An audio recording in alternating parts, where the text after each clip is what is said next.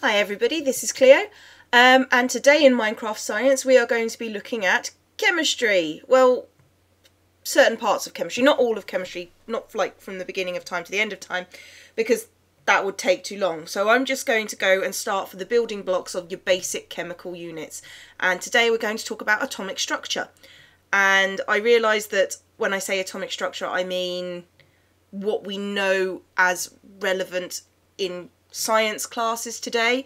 However, we know that this isn't 100% accurate, but it's what your basic science is built upon. So I'm going to teach you the basics, and it's not 100% true, but it's true enough. And once you do this, you can go and do your own research about how true everything is or not. So let's get started. The atomic structure.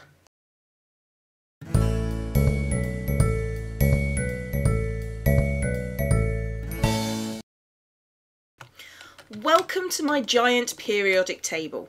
It is built just above the Cleo cube, and today we are going to be using this to talk about atoms. Now, there are two columns missing.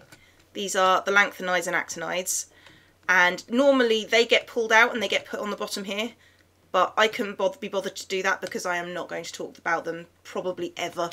If I do, I will add them on in yellow down the bottom, but I can't be asked.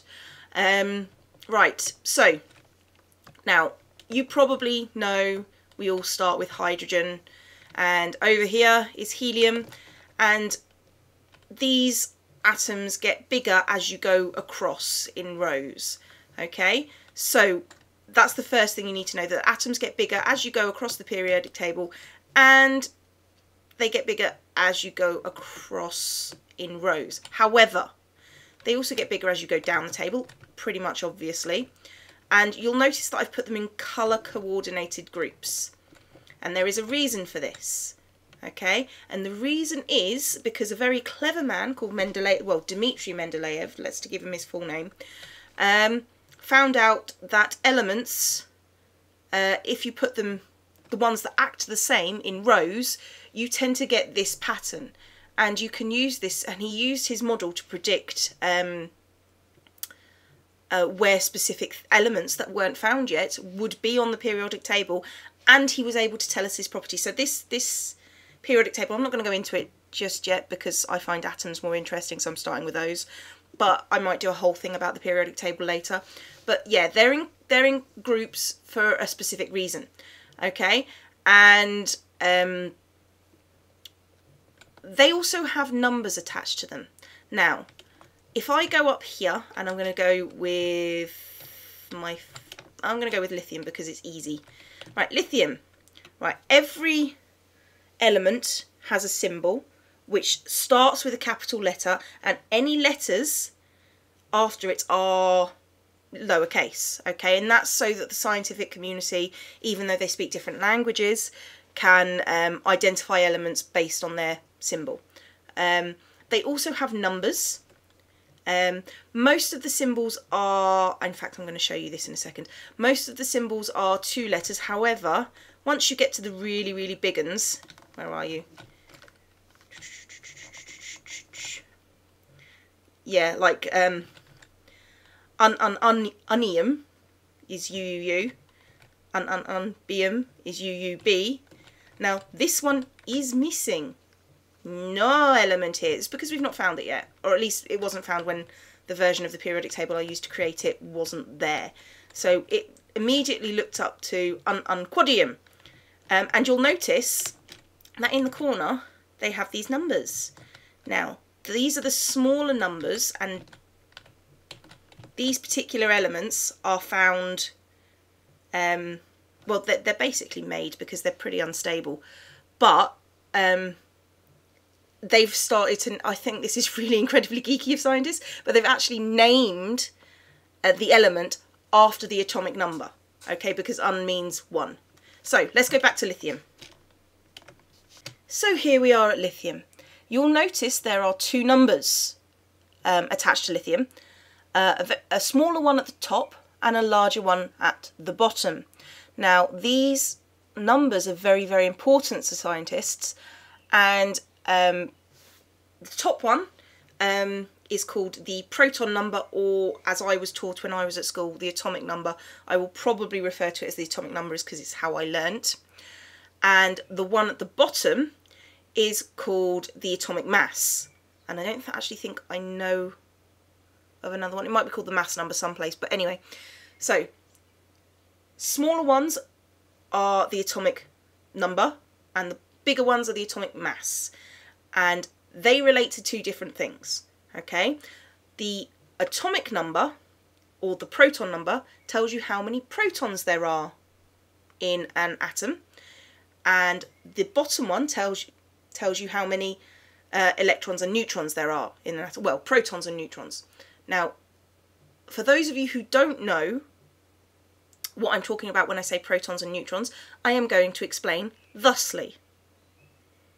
Alright, so for the purposes of today, and probably anything else I do in this series, anything that is red is positive, anything that is blue is negative, and actually that fits in really well with what I'm doing later. So yeah, let's go with that. Anything red is positive, anything blue is negative. Now, scientists knew about atoms for a long time. However, they thought they looked like this, which was a basic generic mass of positive material. And when I say positive, I'm talking about positively charged, which is physics, basically. But physics underlies absolutely everything. So they thought this was a whole mass of positive stuff with a few interspersed bits of negative stuff. They called this the plum pudding model, and I think you have to be British to truly appreciate what we're talking about when we're talking about plum pudding. But basically, okay, this is where I discuss plum pudding, for God's sake. Okay, a plum pudding is basically cake with raisins in it. So the red stuff is, so the positive stuff is the cake, and the blue negative particles are the raisins. Now, a guy called Rutherford tested this. And actually, is Rutherford a guy or a girl? Let me check.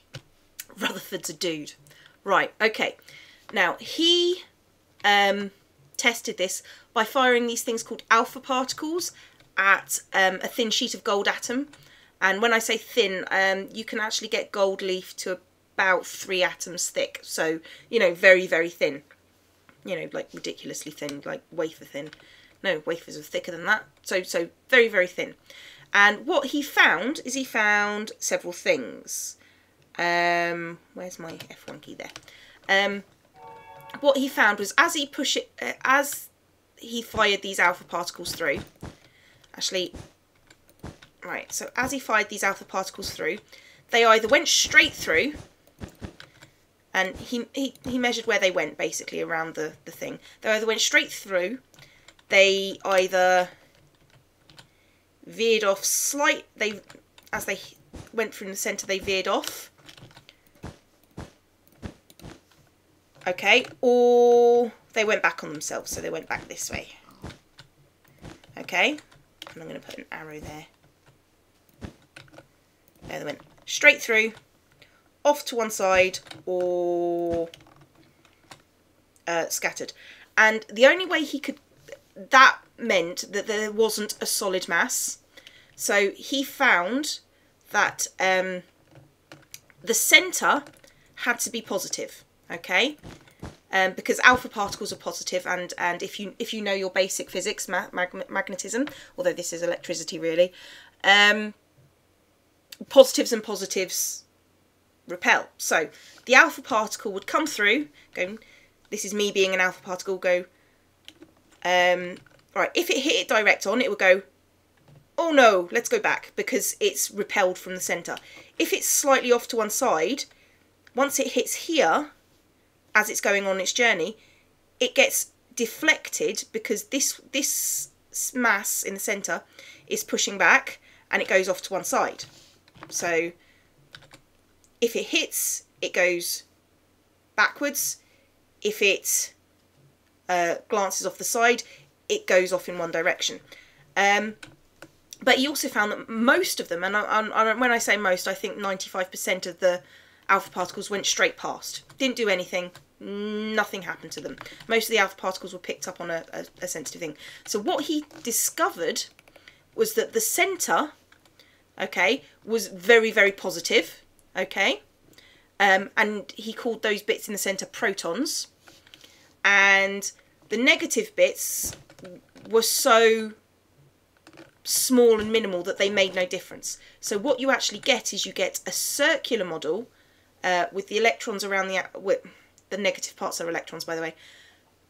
Around the outside you get the negative part, and in the centre you've got this massive strong cohesive positive part.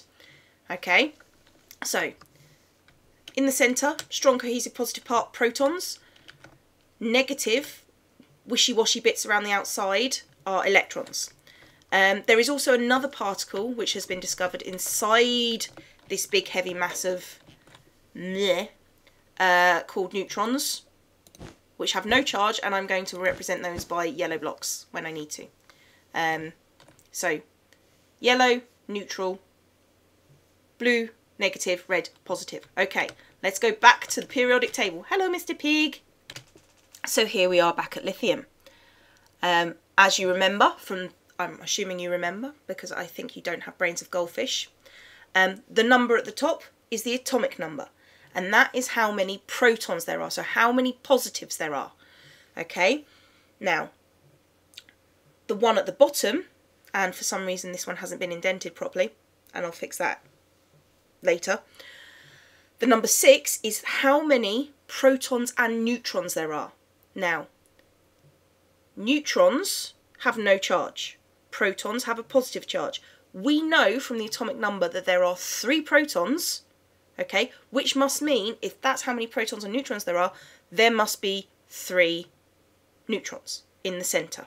Okay, and they're always in the centre because what they're there for is to stop the protons from repelling from each other, basically. Now, you don't get an electric shock every time you touch something, okay, which must mean that the protons and the electrons, the positives and the negatives, must be the same. So not only does the top number tell you how many protons there are, but it also tells you how many electrons there are. Okay, in a normal atom. Okay, we're talking about normal atoms, nothing's happened to them, they're absolutely normal. Right, so let's create our first lithium atom. Right, welcome to my model atom. This is actually based on top of the Clio cube. And let's get my UI back up. Now, we are going to make a lithium atom. Now, in the centre, we know that there are 3 protons, 1, 2, 3, and 3 neutrons, 1, 2, 3. Because there are 3 protons, we know that there are 3 electrons, and we know that the electrons whiz around the outside. Now, hang on, come on, there we go. Now, we've got our nucleus, which is made of protons and neutrons. Now, we want to counteract those protons with electrons.